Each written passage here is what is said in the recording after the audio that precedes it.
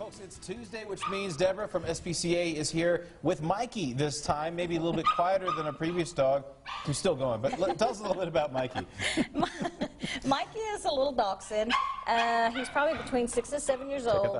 Check out the eyes. He was brought in because his owners were moving and they couldn't take him. Aww. And like I said, he's had everything done. He's been neutered. He's got his shots. He's got his microchip.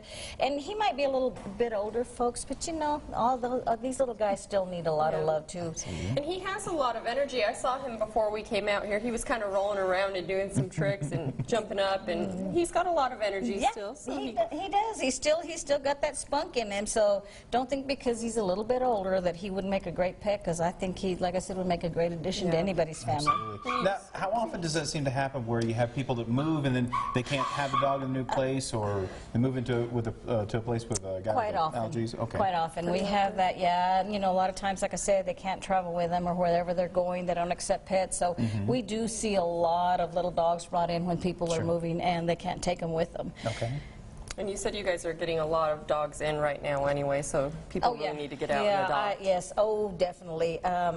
In the last 2 weeks, I've probably taken maybe 10 to 12 to 13 dogs and cats in. Okay, gotcha. All right, so if people want to get a hold of this guy here, how do they do that? They come out to the facility. I'm sorry, he wants to give kisses this morning. We are at 11901 South Coulter. Phone number is 806-622-0555. Okay, before you make that final decision, before you head out or not, just look into the eyes. The eyes are amazing. So just peer into your soul there. All right, well, thank you, Deborah, for coming out. We'll have another couple dogs in a couple of weeks, and you can always get in touch with them, myhighplains.com, and you got their phone number as well. Thank you very much, and we'll be back in a moment. Thank you.